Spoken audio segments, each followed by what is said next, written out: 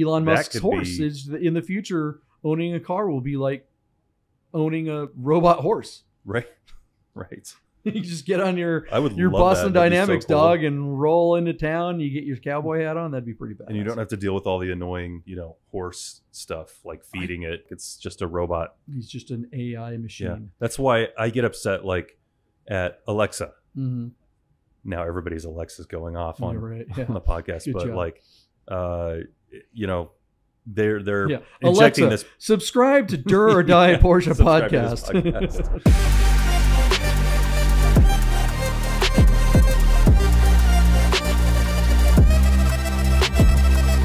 Yeah, I am gonna get the Bullet Mustang.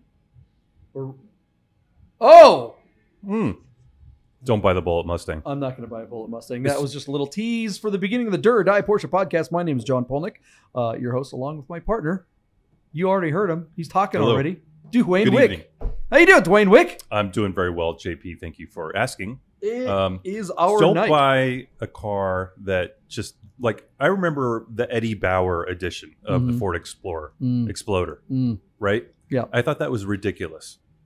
Yeah. And now it's commonplace to have a vehicle with some sort of like, silly add-on thing that you pay. Yeah, the another American 10 to brands 20,000. really got into that. They had the North Face Avalanche, What? the Chevy Avalanche. Oh, I Remember didn't- that car? Oh no. Yeah, they I had a didn't know that North was a Face thing. version of that. They had Lord. a Nautica version Mhm. of the what was the Mercury version? Villager. Was it the Villager? No, Oh, what for was Minecraft? no? They had, What a was Nautica, they had a Nautica Mercury Villager. They had a Fila Ford Thunderbird. Ford Thunderbird? What? What was the Explorer version?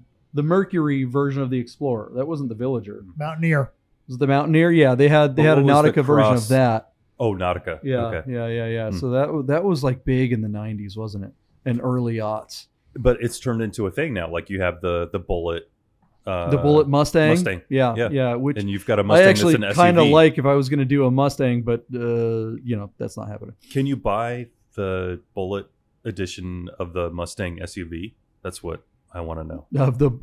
You mean of the crossover new- EV Yeah. Mustang? Do they have a Bullet version of that? They should they because probably they've jumped will. the shark already. So why not? I It's mean, like, come on. I think they totally should. Mhm. We mentioned EVs and we mentioned the evolution of vehicles and cross branding and stuff like that. I think the ultimate in cross brand, or I don't know if it's not really a cross brand. I mean, this thing that Porsche came out with this week, everyone's talking about the Yeah. off-road I've 911. never What is that been called? completely more disinterested in a Porsche product than I have, and I can't tell you why. Yeah. Like I've shunned all media from seeing this thing, and it looked. I mean, the one clip that I saw Mhm.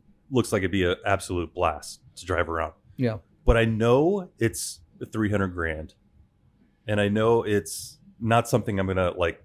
Hey, I'm gonna tell my wife I'm gonna go take my $300,000 Porsche off-road vehicle and go hit the dunes. That's like not gonna happen, Yeah. right? So I don't. Why does it exist? Like, who's driving this thing? Well, it's like even in the air-cooled world, this whole, the Safari version of 911s that everyone's into.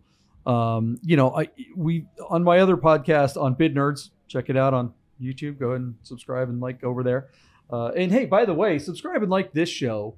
Yeah. Because that does help a lot. We're trying to get to.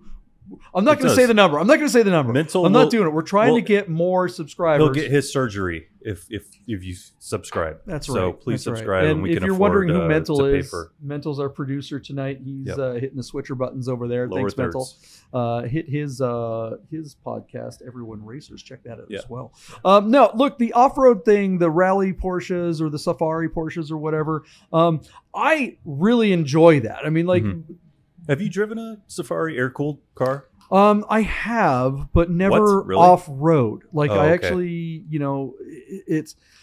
Yeah, I've gotten to drive them around, and it's pretty cool. Usually they make you show like the Millionaire Club gold right. card that you have in your wallet or whatever. I- like here. There are we've been reviewing a few of them on Bid Nerds over the last year or so. Mhm. And What's they come kind of up, the average price that they?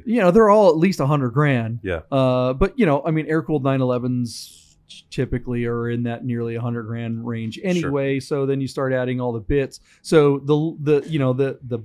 the cheap side is around $100,000, but some people are going 150, even 200,000, depending on and more. I mean, like Kelly Moss, there in Wisconsin, those things are at least they're up there. They're at least a couple $100 grand. Does Lee They're bespoke. Keynes He's still making them, and I mean, there's a bunch of different people that are making them, and it's just most of them are so darn nice. Like you said, it's like no one's ever really going to take them in the dirt.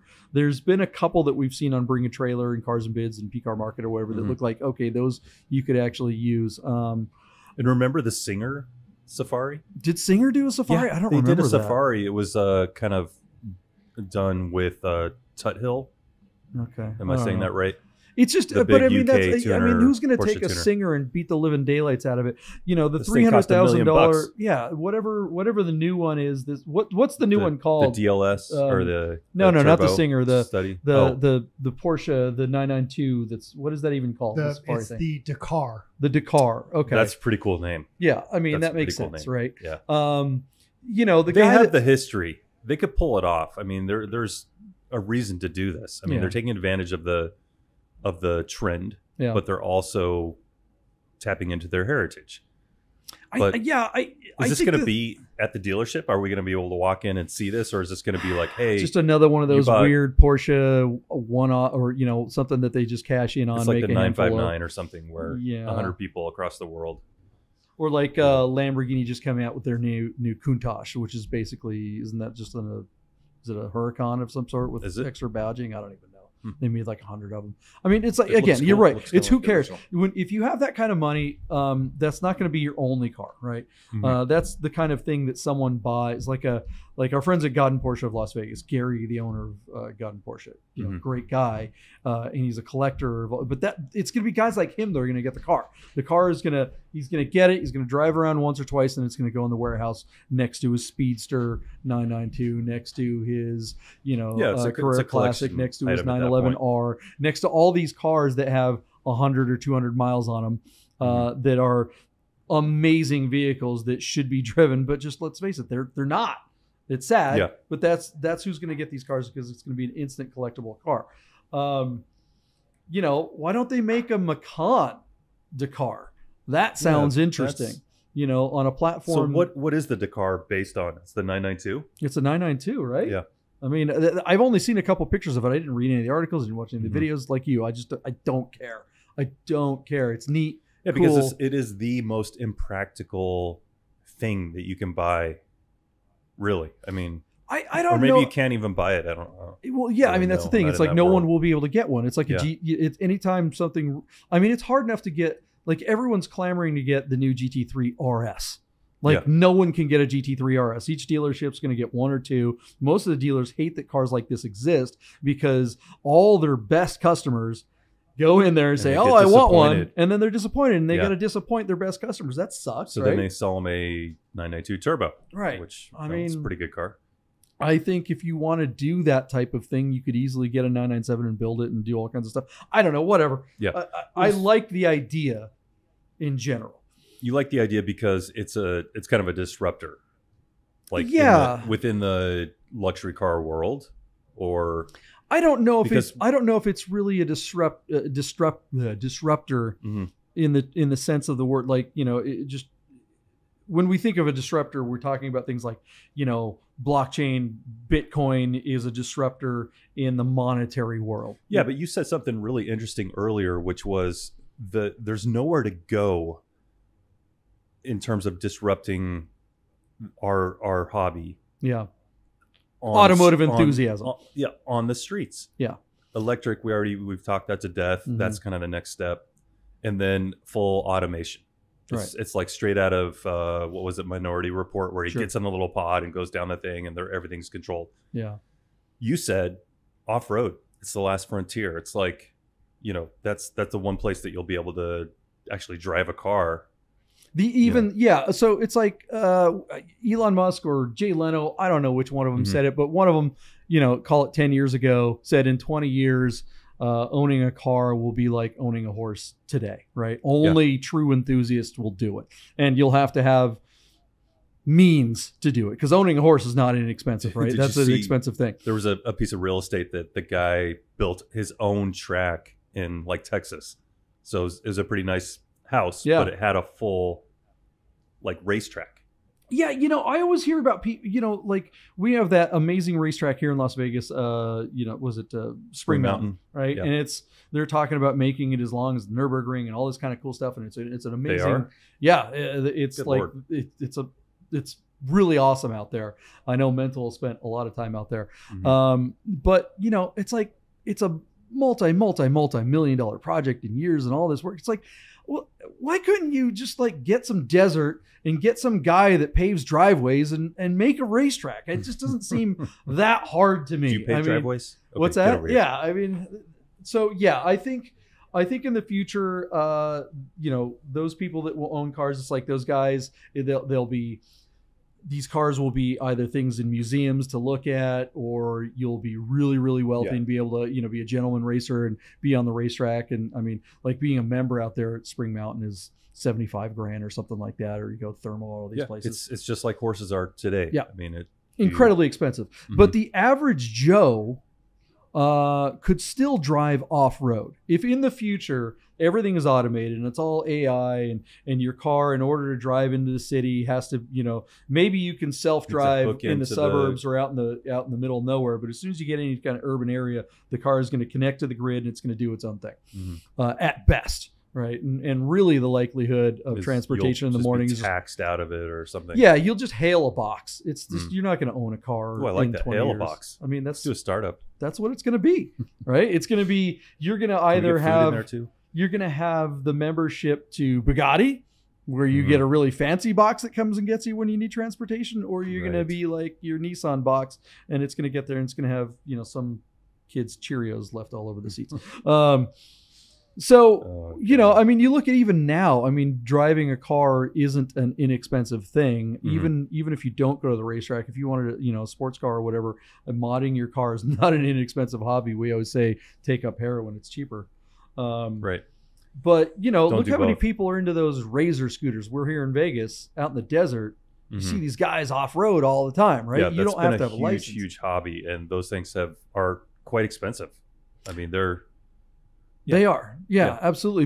But they're not like they can be had. You can get an inexpensive off-road vehicle relatively. I mean, you a could brand buy a new used one for $16,000 or something like that. And I think even less but then than you that. need a trailer. Yeah, well, I mean, but if you live on someplace the to edge, stay. if you live somewhere near, you can just drive it out to the desert or whatever. But Yeah. okay, so let's say you do need a trailer and you do need somewhere to get it out there, whatever. The point is as these urban cores expand and the grid expands and only autonomous vehicles are allowed on the grid, the people that will be able to be automotive enthusiasts are going to keep getting pushed to the fringe, like literally and figuratively, right? So out there on the edge. So those people that can still get gasoline, or maybe they'll start making electric EVs.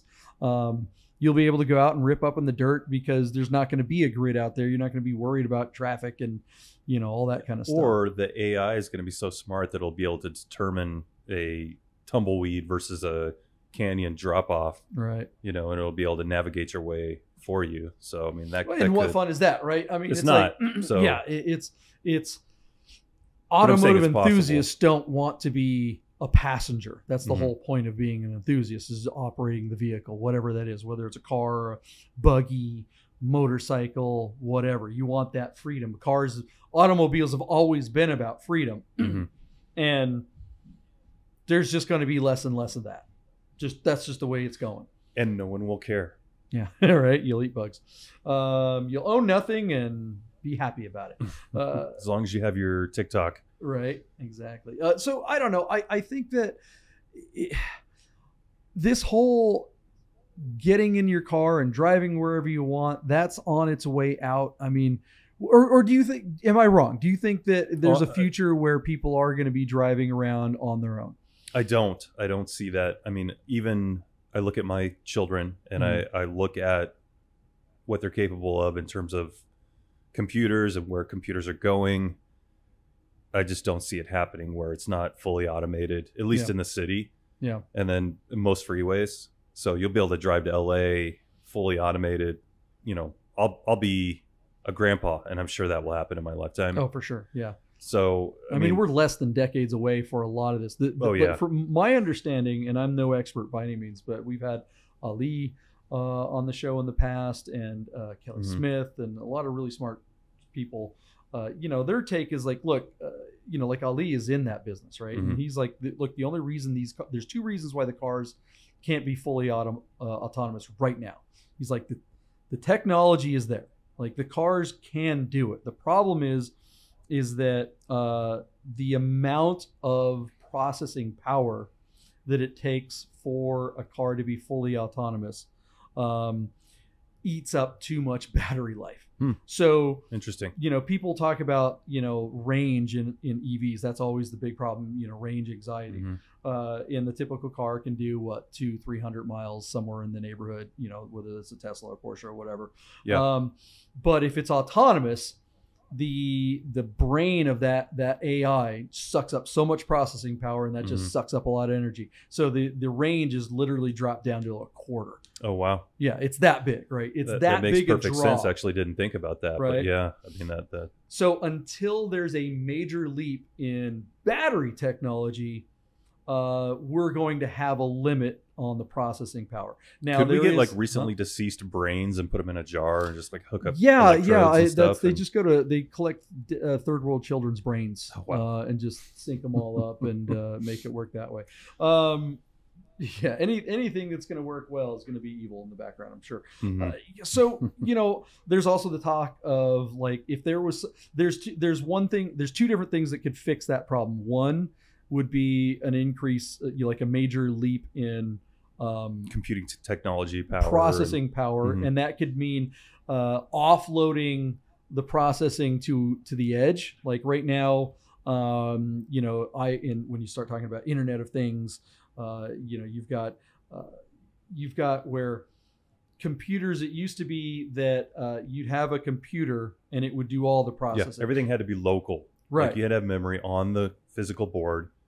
Now it's being processed in the cloud. Right. So if you have connectivity and you put a computer that has a lot of processing power, but can also send data to a cloud, the information is analyzed there and then sent back to the edge computer, and then the edge computer can react. Well, there's something there, but connectivity is one of those things that's hard to maintain constant connectivity. And let's face it, in a car, a split second of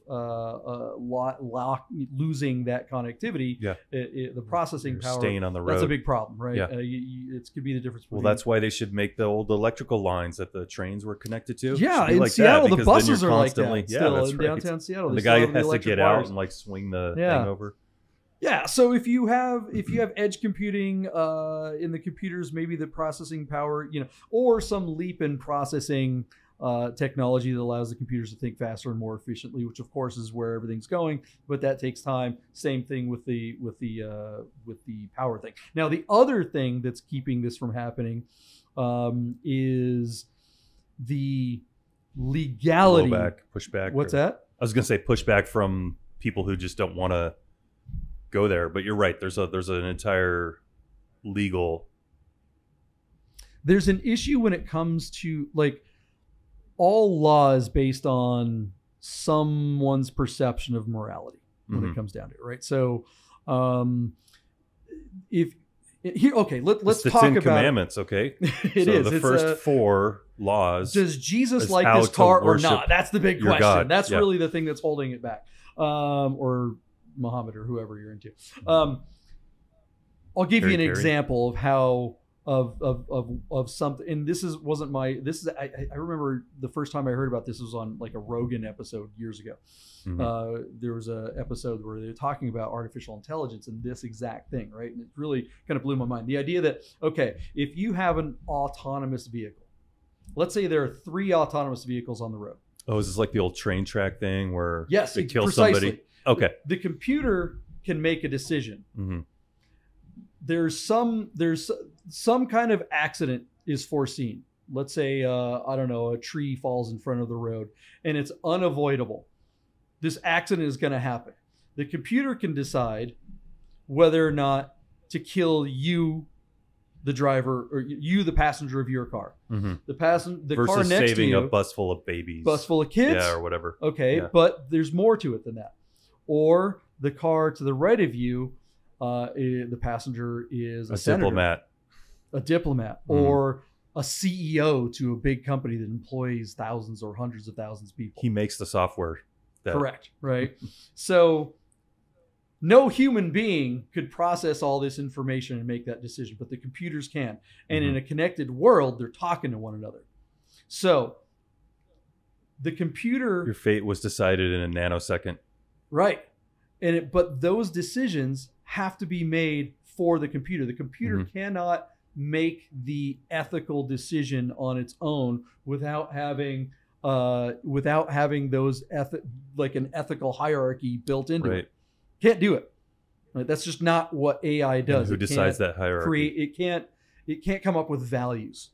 So in that situation, well, I mean, sure, it could just say, oh, the value is we don't want to destroy our computer brain, so we're going to wad all the humans, and there it is, Terminators. What do you guys think of that? We're going to talk. I don't know. Mental's waving at us. We're going to come back in just a second. Hey guys, I'm super excited to tell you about our sponsor, Guys Customs. That's Guys, GYX _customs. That's how you spell it. Guys Customs bracelets. These things are amazing. Check them out. They're handmade in America, custom bracelets made to match your watch or your car. These things are unbelievable. I have 3 or 4 of them myself. My partner Michael Deeb has a bunch of them. They're pretty addictive once you get one. Each one of them are bespoke. We're talking carbon fiber. We're talking titanium. We're talking stainless steel, glass. There's none of this cheap Chinese garbage that you see a lot of bracelets being made out there. These ones are super high quality. They're made right here in America. When you go to Guys Customs on Instagram, it's about the only place that you can order one of these. When you DM the artist, you're actually reaching the real artist when you DM Guys Customs at Instagram. And she will make you a bracelet made to match that special watch, that special car, or that special person that has a special watch or a special car and they want something really, really cool in their life. They make the most amazing gifts. I get compliments on mine all the time. Everywhere I go, people are like, wow, that's really cool. You can see in the pictures, these beads, the colored beads are PTS. They're paint to sample. So if you have a specific color code for your car, she'll have beads made that are specifically painted to match your car or your watch. It's unbelievable. You got to get one of these Guys Customs bracelets. Check them out. They support us, and we really, really, really want to support them. Guys Customs bracelet. Welcome back to the Dirt or Die Porsche podcast. We're talking AI disruptors within automotive enthusiasm. I was thinking, like, what about water? Because you were talking about off-road. Maybe the ocean is like the final frontier in terms of like freedom of driving. Like you could take your Lotus Esprit Turbo, jump it off the dock, dive right into the ocean. The fins come out, and you're James Bonding it underwater. Is that the last frontier for freedom of driving? I don't know if, and I think this is where we're going to need the audience's input on this one, is boating driving. Do you drive a boat? You do. You or pilot do you a boat. Pilot a boat? Or is it, I mean, look, I like boating. Don't get me wrong. In fact, some of the biggest auto enthusiasts that I know prefer boating. Yeah. I have a friend of mine up in Seattle. He's a huge collector. His collection is, every car in his huge warehouse is just a banger. Every one of them is something amazing. He doesn't just have GT3s. He has 997 GT3 4.0. He gets, 993 Turbo S. He's that guy, right? Nice. And he's said to me many times. What's that? Is he a famous rapper? He is not a famous rapper, but I know who you're referring to. He is not a boater. He's into ham radios. We're talking about Sir Mix-a-Lot, a very good friend of mine. You can see him on one of the episodes. Porsche of my Road show, Trip. Porsche Road Trip, yeah. Which is not on I didn't know he's anymore. into ham radios. No, PorscheRoadTrip.tv. No, you can't even see it there because those would take you to Pluto. So Porsche Road Trip is going to be coming to YouTube. We're going to put it up on the Fascination site. That's soon. great. I look forward to seeing We're that. going to call it Cars Unknown. So it used to be Porsche Road Trip. We're going to bring it back to its original name. Mhm. We're going to call it Cars Unknown. We're gonna I make like some that new name. episodes. Do you? Yeah. Yeah? I like that one over the one that We was- called it Porsche Road Trip because that's what the distributor wanted. That's what That's Adam what I'm Carolla's saying. people No, wanted. no. Yeah. But he's right. We will no longer refer to it. We will not dead name it. Should we just start calling it Cars Unknown from here on out? Cars That's Unknown, probably a good absolutely. idea. Yeah. I should probably update all the socials for that. But yeah, when you own a boat, it's even more ridiculous than people with personalized license plates. Like everybody who owns a boat has to have their own little name on the back of the boat. That's true. So that's a little bit annoying. But yeah, I mean, I think, ocean is kind of the last freedom frontier, possibly. I love Sure. boating. Yeah. Grew up water skiing. You grew up on a lake. Yep. I mean, there's a freedom that you get when you're out there on the water. Yeah. So maybe that is, one of the But last things that it's they'll like, I don't know. assimilate. It's sure, but it is so different from automobile. Like piloting a boat or driving a boat is it's just a completely different thing. It's like saying, driving a car is It's like like driving an Snow flying an skiing airplane. versus like They're both fun. Yeah, it's not Skateboarding or something. diminishing boating by saying that they're different. It's just they are different. And so I'll qualify the statement and say that the last frontier for automotive enthusiasm on land is going to be off-road. sure.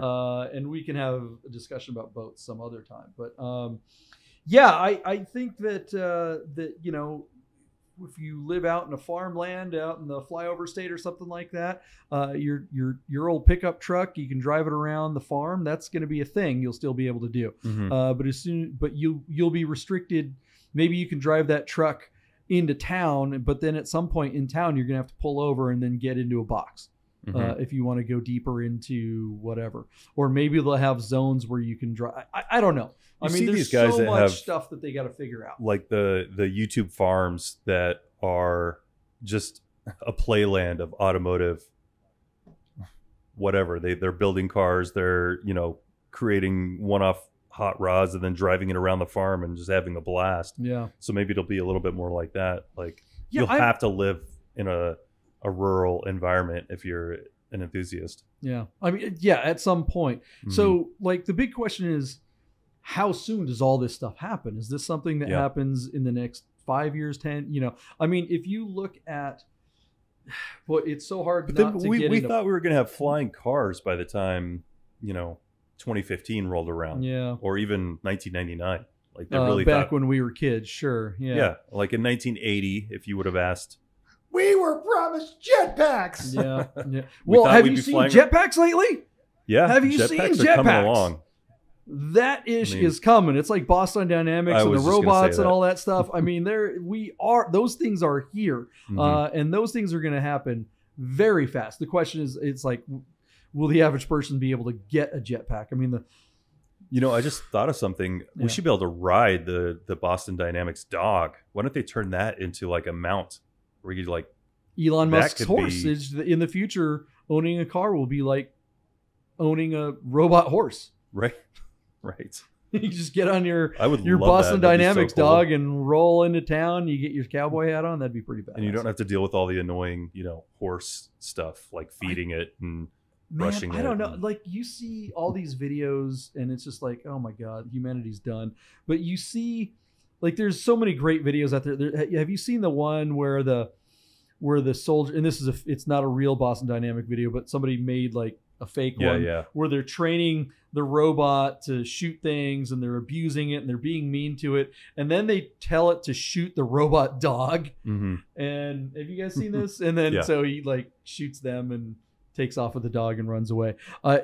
Whenever I see the robot dog, I instantly go into like, it's crazy how much like You attach, humanity you project into that. Mhm.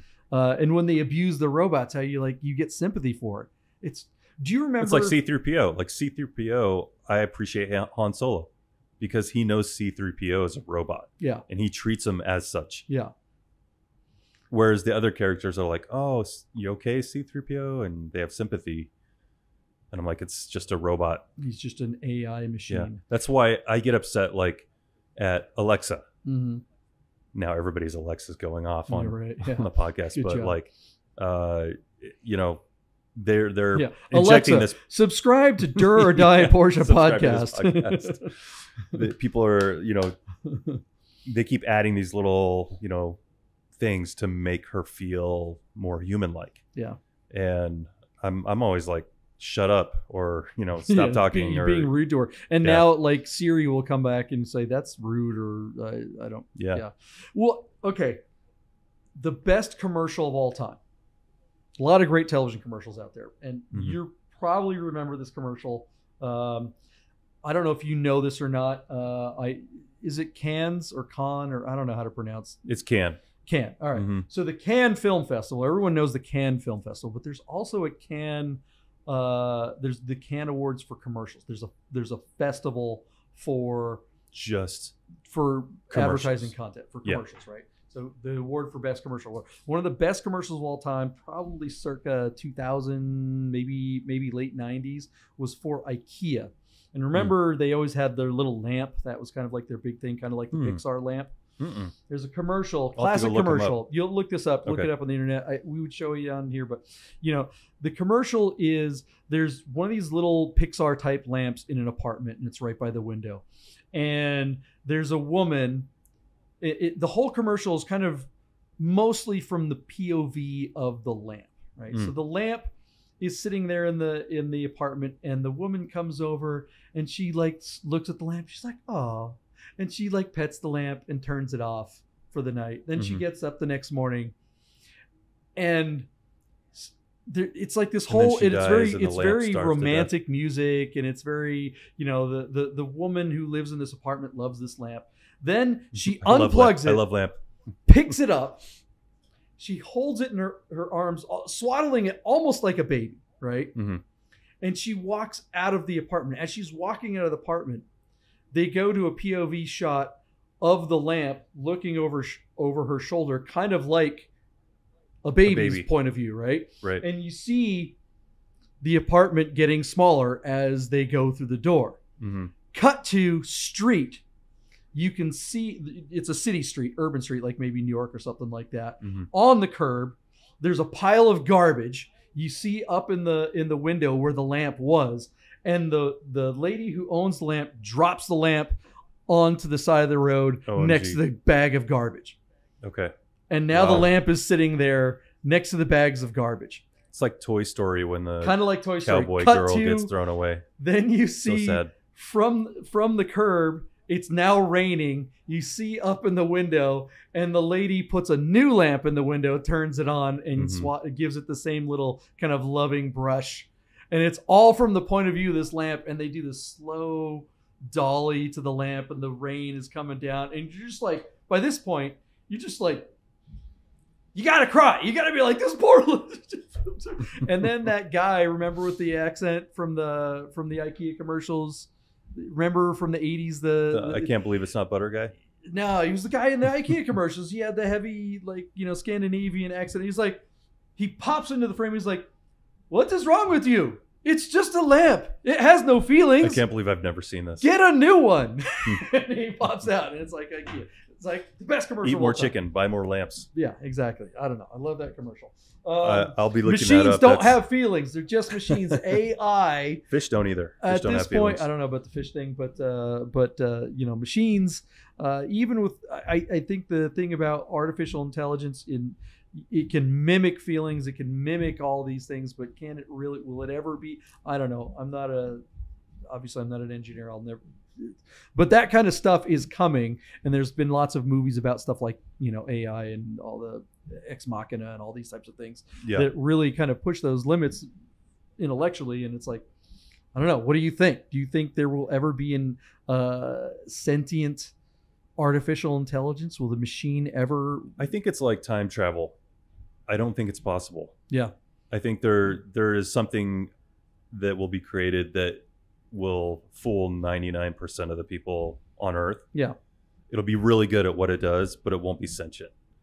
I mean, bots can already fool people. Yeah, I mean, bots. Yeah. What's weird about bots, maybe I've said this before, is that you can tell it's a bot by just asking it questions. It's worthless without input. We were talking about this earlier. Like, it only knows what it knows about you or how to manipulate you by what it's been given as input. Yeah. So therefore, if you don't give it any input, if you just keep asking it questions, it reveals itself as something that just wants to ask you questions. Yeah.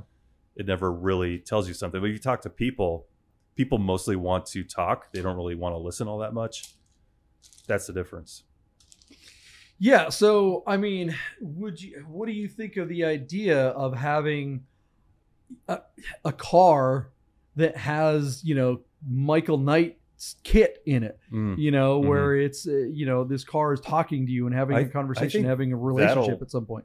I don't think that'll come because you remember, was it Beverly Hills Cop where the early car was talking? Is like, it was annoying Eddie Murphy, it was like, your door is ajar. Was that Beverly Hills Cop? No, that was his album. That was Eddie Murphy Comedian. Oh, when he was like talking about, like, Delirious if people had a car in the hood, it would be swearing at you. It's like, the white car says, your door is ajar. Right. Close your door, motherfucker. Yeah, whatever. I can't remember. Right. Yeah. Classic Eddie Murphy stuff. It'll be like that. Like, you'll be annoyed by even the door chimes or like the seatbelt chimes. That's the first thing that people want to do is to rip those things out. So I would be destroying my Alexa. Well, you can get an Alexa in your car now, right? That's right? true. You can. Yeah.